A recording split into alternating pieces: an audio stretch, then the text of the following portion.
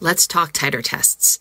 What are they? Well, titer tests are a way that you can assess if your dog or cat is still protected by a previous vaccine that they've been given. What this does is allow you as a pet parent to make a individual, customized, and tailored approach to vaccination rather than having this one-size-fits-all approach where you must have a vaccine.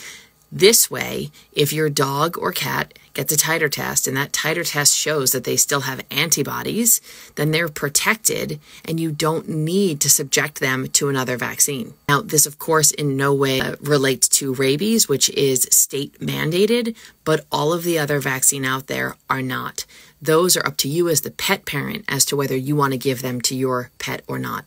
Using titer tests as a way to have an immunity assessment is going to help your pet be safeguarded and allow you to prevent over or under vaccination.